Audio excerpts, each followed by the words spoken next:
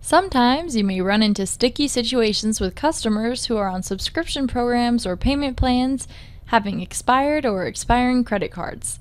Let's discuss how to handle this. Infusionsoft automatically charges when a customer makes a one-time purchase and elects to pay in a payment plan, or when they purchase a subscription program that involves recurring billing.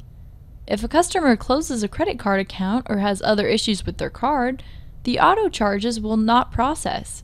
When this happens, you will not be able to collect the funds until the problem is resolved. You can set up billing automation that will alert both you and the customer that there is an issue. To create an auto charge order trigger, go to e-commerce, settings in the master nav. Click on billing automation in the settings menu.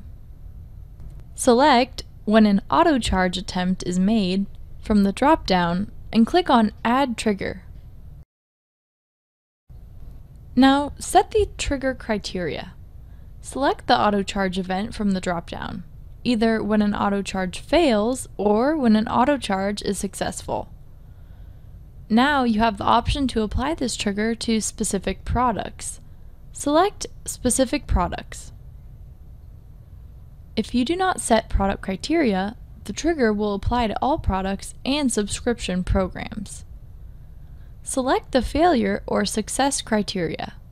This is where you get to make the rules. If you want the trigger to occur after the first failure for the invoice, check that box. If you want it to occur after the second failure, check that box.